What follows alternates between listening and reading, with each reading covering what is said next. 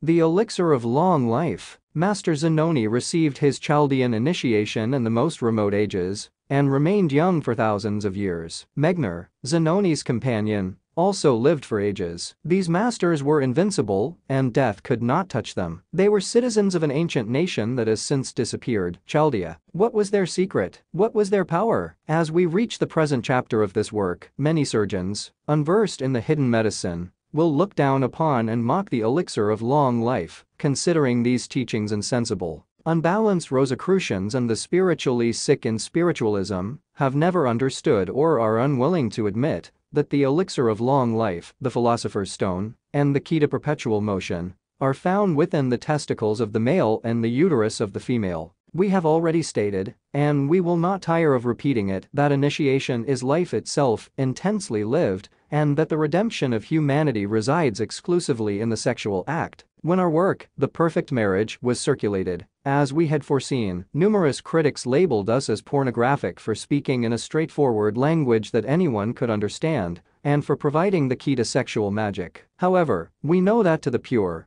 all things are pure, and to the impure, all things are impure. These so-called paragons of wisdom, sick mystics through their morbid speculations that they consider super-transcendent, labeled us as materialists. These individuals are completely ignorant that nothing can exist, not even God, without the aid of matter. Some old and debilitated individuals, worn out by passionate coitus, and unsatisfied sexual devotees, horrified, cast aside the book, labeling it scandalous and pornographic. Humanity loves evil rather than good. There were deluded mystics who advocated for the absurd chastity preached by certain religious sects, not realizing that nature itself rebels against this harmful abstinence. Thus nocturnal emissions occur, general decalcification through the urethra, and consequently illness. Nature is wise in its intentions. Men were made for women, and women were made for men. What we must learn is how to enjoy women without harming ourselves, and for this, sexual magic is necessary. During love's ecstasy,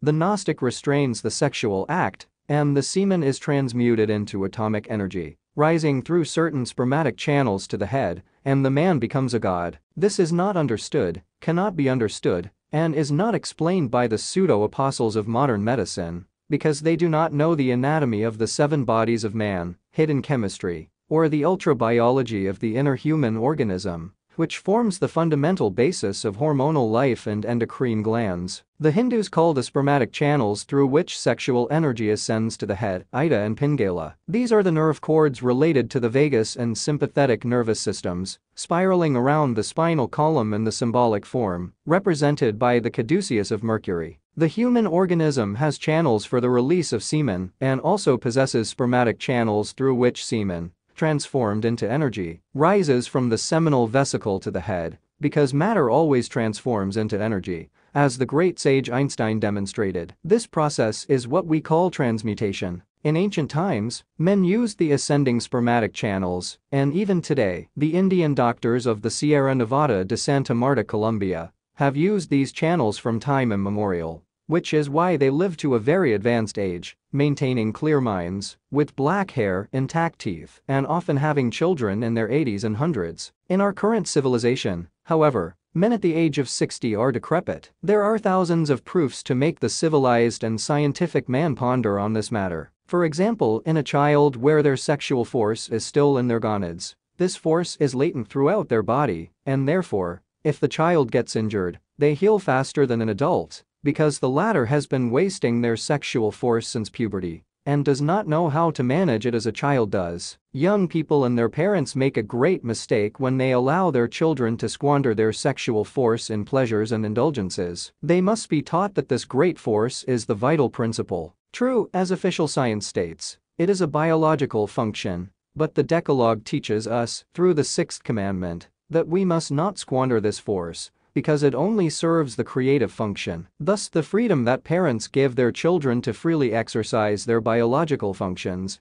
is nothing more than a crime committed against youth. Sexual magic has the following advantages. Husband and wife remain deeply in love for life, more intensely than if they were only dating. It does not burden spouses with numerous children. The woman rejuvenates, becoming more beautiful and attractive each day, because her husband daily charges her with powerful forces. The aging man rejuvenates and never grows old, because he is giving life with his creative force, and luck and happiness surround him from all sides. Both partners awaken their clairvoyant sense, and the veil of the invisible worlds is lifted before their eyes. The sacred fire of the Holy Spirit internally illuminates them. They unite with their inner being, inner God, and become rulers of creation, with power over the four elements of nature: earth, water, air, and fire. They acquire the elixir of long life residing in the Kundalini. Death is no more. All this, despite the boasting of our doctors from materialistic universities. When our book The Perfect Marriage came into circulation, thousands of black magicians angrily launched stones at us. This was despite the fact that our book teaches good and teaches man to be chaste and pure. Israel Rojas R., my treacherous disciple, could not contain his rage when he realized that we had published the secret teachings that Master Hirokacha brought to Colombia for our benefit. This led him to burn the book because he wanted humanity to never know the mysteries of sex. He only taught this secret science to his most devoted disciples. In contrast, in his many other works that brought him substantial profits,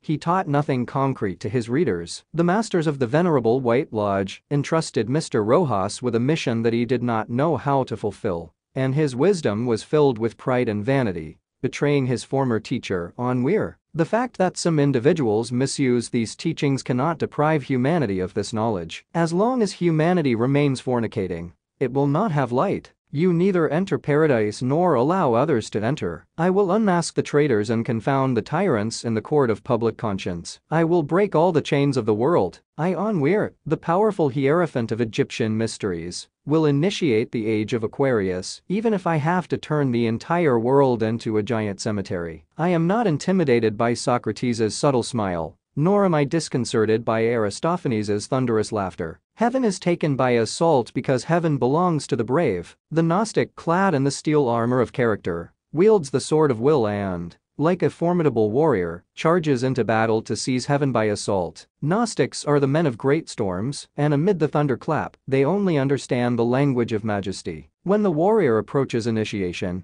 he can then laugh at death with a laughter that can shake all the caverns of the earth. Then he has the right to the elixir of long life, which is drinkable gold, liquid glass, flexible, and malleable. He requests more years of life from the lords of karma to pay his debts, and thus death and resurrection are fulfilled in the current incarnation. He unites with the inner being and then, having paid his karma, he calls the lords of karma to declare that he has chosen to stay in the world to work for humanity. Consequently, he continues with his physical body until the end of the ages. The masters Count Humi, Moria, Saint Germain, etc., have physical bodies that date back thousands of years. All of them have incalculable ages. What would a master of greater mysteries do by constantly changing bodies? The founder of the College of Initiates is the Mahaguru, and he will remain with us until the last initiate has reached his stature. The author of Atomic Gods tells us that in Egypt, there are two masters of truly unfathomable ages, one of whom is mentioned in ancient religious scriptures. The master preserves his body for millions of years, because he possesses the elixir of long life, which resides in the Kundalini. The master lives, engendering his body daily through the Kundalini.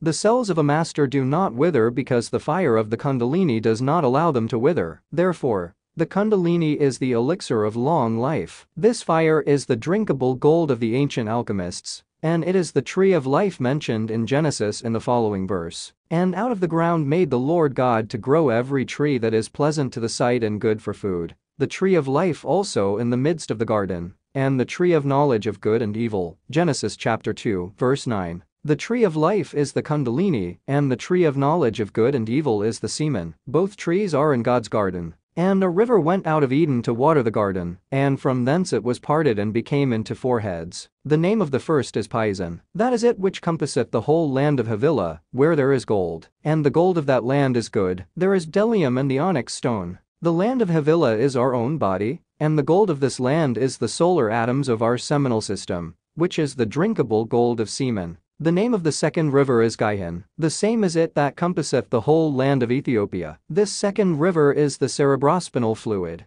which is the other pole of our seminal system, surrounding our entire land of Ethiopia, i.e., our head and throat. As with the cerebrospinal fluid, we form the brain and throat. And the name of the third river is Hiddekel, that is it which goeth toward the east of Assyria. And the fourth river is Euphrates, Genesis chapter 2, verses 11, 12, 13, and 14. The river that goes toward the east of Assyria and the Euphrates are the two poles of a woman's seminal force. The woman is ahead of us because she is the gate to paradise, and the gate is always ahead. Eden is the same sex, and the tree of life is in the same Eden. The great hierophant Eliphaz Levi said that the great Arcanum was the tree of life bathed by the four rivers of Eden. But then, fearing, he said in a moment of excitement, "I fear I may have said too much. This is the terrible, unspeakable secret that no initiate has dared to divulge. This is the terrible secret of the great Arcanum. These four rivers of Eden are the sexual forces of man and woman. The tree of life is in the midst of the four rivers of Eden. If man, with all his vices and passions, could have partaken of the tree of life,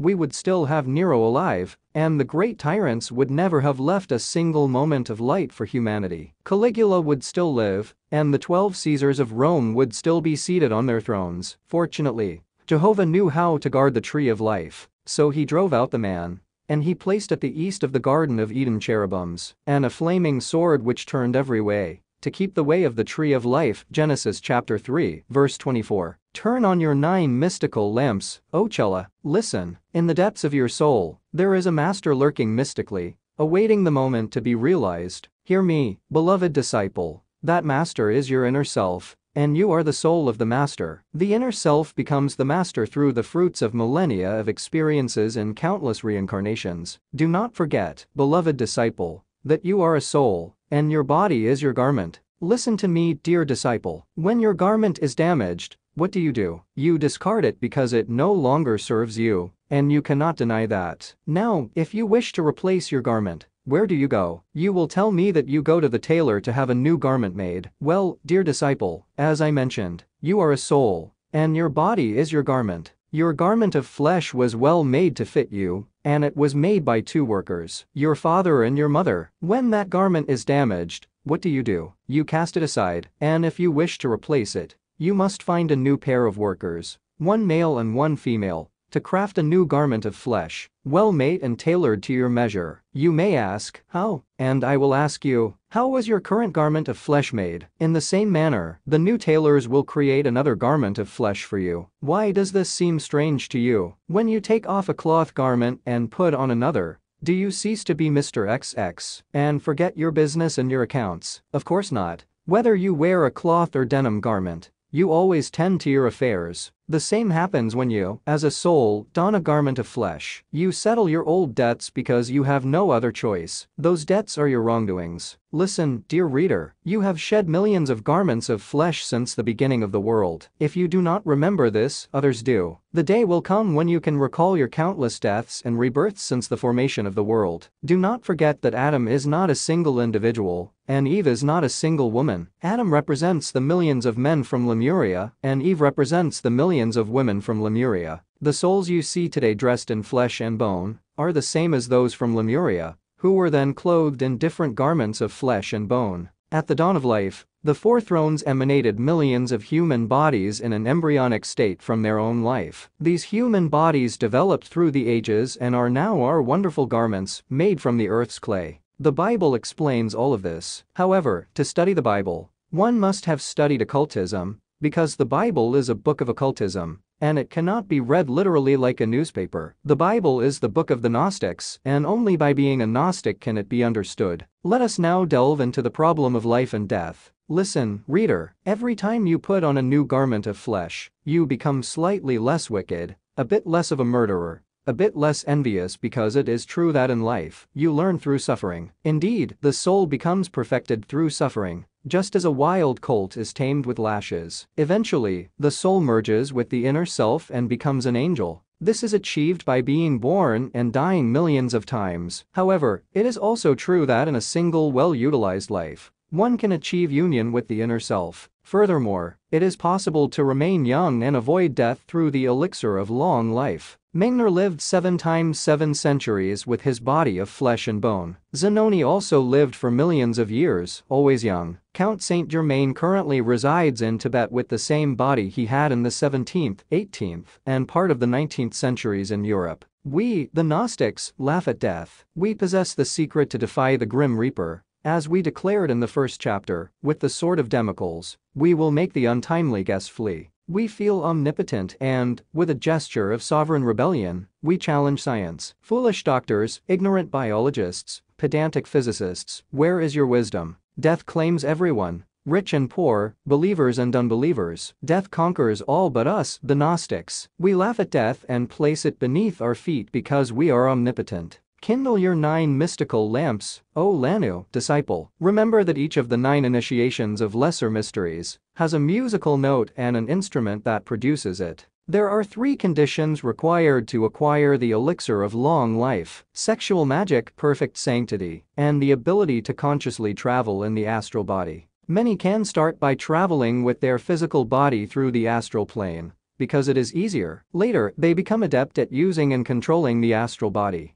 Others gradually attain sanctity by summing up their own flaws and then progressively eliminating each one, dedicating 2 months to each. Anyone attempting to eliminate several flaws at once is like a hunter trying to catch 10 hares simultaneously. In that case, none are captured. Now, concerning sexual magic. One must condition the body gradually. Some individuals are so brutish that they could have a leg amputated during sexual intercourse without feeling the slightest pain. These are human beasts. In the beginning, the couple can practice while standing. The man will massage his partner from the coccyx upwards, using 3 fingers, index, middle, and thumb, with the intention of awakening the kundalini in his partner, and vice versa. The woman will do the same to her partner, with the intention of awakening his kundalini. The mind must be focused on the spinal cord, not the sexual organs. The days for beginners will be Thursday and Friday at dawn. Initially, there will be no sexual connection. Later on, the man can introduce his penis between the vagina and withdraw it in time to prevent seminal ejaculation. The man and woman should kiss and caress each other during this practice,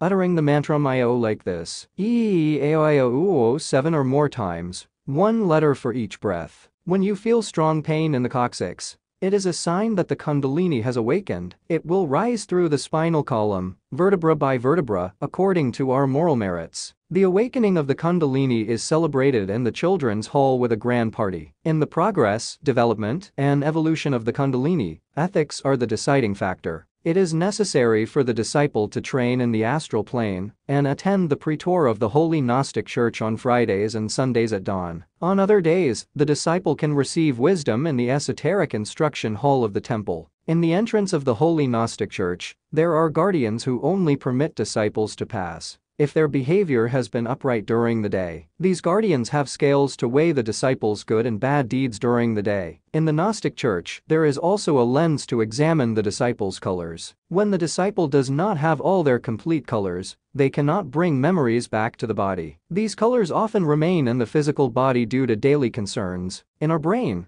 there is an extremely fine nervous tissue unknown to mainstream science. This tissue serves as an instrument to bring our inner memories. But if there is any damage to this tissue, the disciple cannot bring their memories back to the brain. In such cases, one must request the healing of these centers from the masters Hermes, Hippocrates, or Paracelsus. Write a letter to the Temple of Alden, requesting help from one of the 3 mentioned masters. This letter should first be saturated with incense and then burned with fire, while pronouncing the mantras Om Tat Sat Om. This act should be performed with faith while kneeling, praying to the heavens and begging to be heard. Indeed, the material part of the letter is burned, but the astral counterpart goes directly to the master to whom the letter was addressed. The master reads the astral counterpart of the letter and proceeds to heal the disciple. The Temple of Alden is the temple of science. Internal bodies can also become ill and need physicians. The masters of science are rich in wisdom, and they heal the internal bodies of the initiated and anyone who seeks help.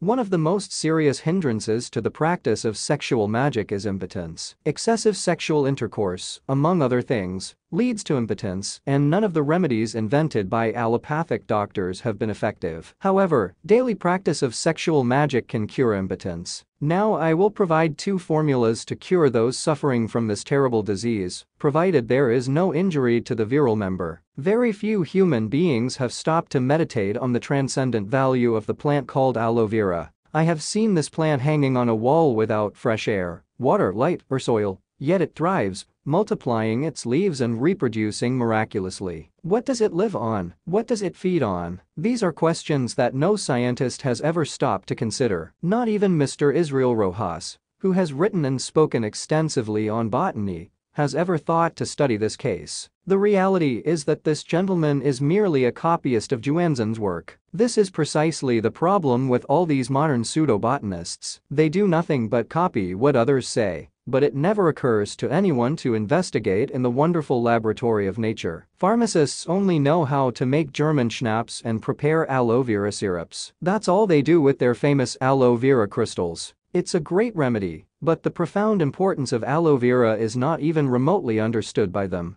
Aloe vera feeds directly on the sun's ultraviolet rays, on the crystalline substance of the sun. The crystals become the crystallization of the sun's astral light. The crystals are, therefore, the sun's semen, and there is a great resemblance between aloe vera crystals and human semen. Aloe vera is, therefore, a great panacea for curing impotence. The procedure is as follows. Place a white panela in a skillet, pot, or cauldron to melt over the fire. The container should not contain water. Once the panela is melted, add the crystals from a whole aloe vera, add about 10 grams of jarrow iron, and stir well, all over the fire, with a grinder. After mixing everything well, remove the container from the fire, bottle its contents. Add a little sodium benzoate to prevent fermentation, label it, and take it by the spoonful, 1 every hour. With this marvelous formula, impotence is cured. In our upcoming book in preparation titled Treatise on Occult Medicine and Practical Magic, we will provide another marvelous formula for curing impotence.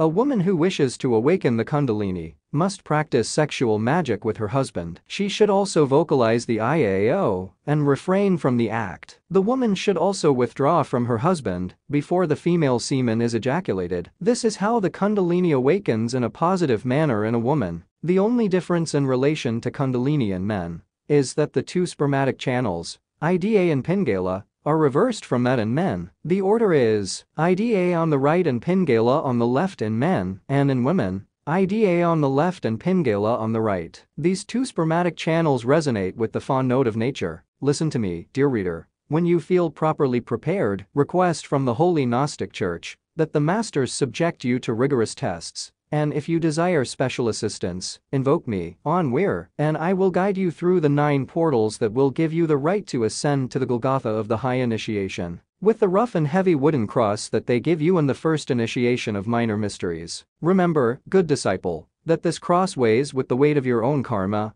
and do not let yourself fall, because the disciple who falls has to suffer and struggle a lot to recover what is lost. Listen to me, good disciple. The path is hard and full of pebbles and thorns, poverty and infamy will remove their masks to hurt you in the middle of the journey. You will sweat blood, and your feet will also bleed in the middle of the journey from the path's pebbles. The path of high initiation is the path of Golgotha, a path of anguish and tears. In the silence of the night, light your candles, and in the profound silence where you keep watch, remember your inner God and enter his cave, for he waits deep inside you, waiting for the hour to be realized. Light your candles, O Chela, in the deep silence of the night, and go deep into the sacred city of the serpent. Your God is there, waiting for you. Light the fire of the night, close your eyes, remove your mind from all worldly concerns, relax a little, and try to communicate with your inner God in mystery, through inner meditation, O Lanu. When you learn to enter your own cave through deep inner meditation, you can communicate with your inner self, O disciple. Light the sacred fire in the deep night where you keep watch, dispelling the dense darkness. Your God wants to speak to you in the burning bush of Oreb. Sensitize your 7 churches with your chant,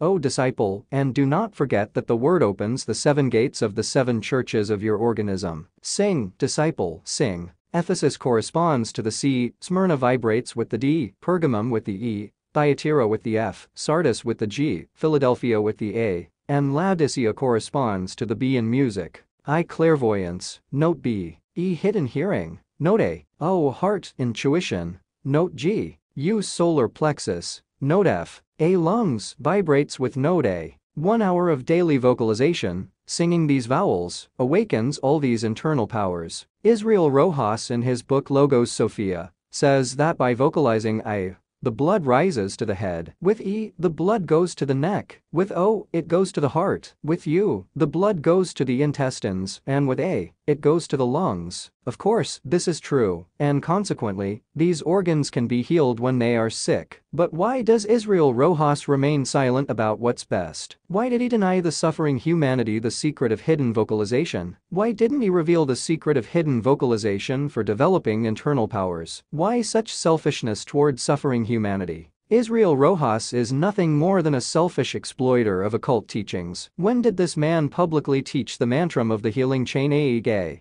pronounced gutturally as Aige? He demands 1,000,000 oaths from his disciples to give them the Aige mantram. This is not spirituality. It's sheer selfishness and vile exploitation. The Aige mantram and the Panclara mantram, pronounced as Panclara, serve to heal ourselves and others. In one of the Rosicrucian rituals that Master Hirokacha brought to Colombia, there is a mantra prayer for sexual magic that should be recited at the moment of practicing sexual magic with the priestess. The prayer goes like this: Prayer, O Hadit, winged serpent of light, be the Gnostic secret of my being, the central point of my connection, the sacred sphere and the blue of the sky are mine. O Kakaf and A Kansa 3 times. These mantras make our seminal force rise from the sexual glands to the head. Why doesn't Mr. Rojas teach any of this to his disciples? Why does he keep such important information from humanity? Why is he so selfish? The claim that Mr. Israel Rojas received initiation at the hands of Master Zanoni in Bogotá is laughable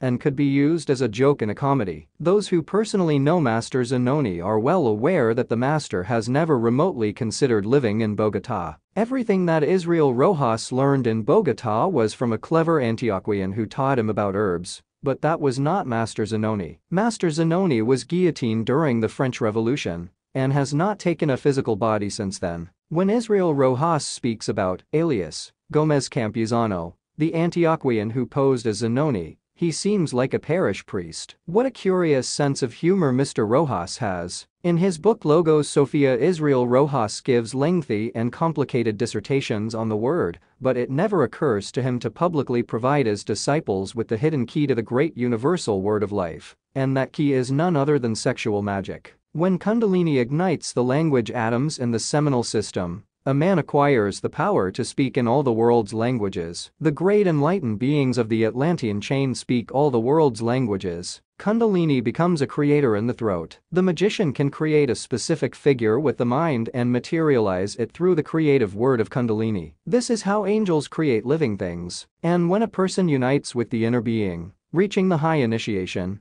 they then speak the divine golden word spoken by the gods, and they ascend to the pleroma of eternal happiness. They become creator gods through the word. A book that discusses the word and does not teach sexual magic is simply a farce. Therefore, I consider Israel Rojas's book, Logos Sophia, useful only for wrapping cumin. Removing the mysteries of sex from the word is the height of madness, because sex is the very foundation of the word, and one cannot speak the word of gold without awakening Kundalini, which is only awakened by practicing sexual magic. One who unites with the inner being becomes omnipotent and omniscient. They know how to command and obey, never becoming arrogant, because they have learned to be simple and humble in the cosmos. The master's vision penetrates all the spheres of nature, and, like a sovereign of the infinite, they unleash storms, calm hurricanes, make the earth tremble, and use lightning as a scepter and fire as a carpet for their feet. By practicing sexual magic, we will obtain the elixir of long life and become omnipotent.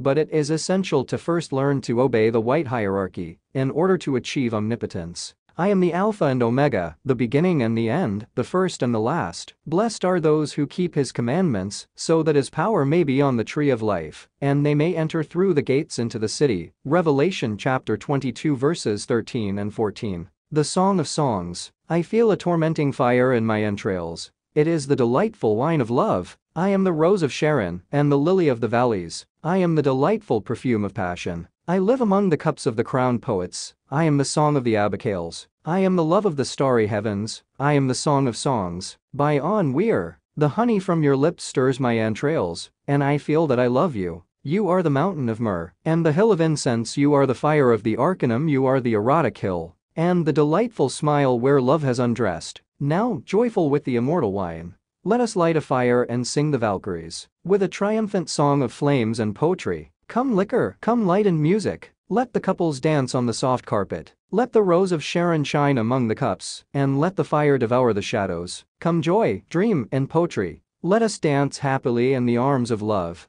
no matter what they say. Let us enjoy in the delightful nuptial chamber, among the nard and myrrh, and let us sing our triumphant hymn of light and poetry.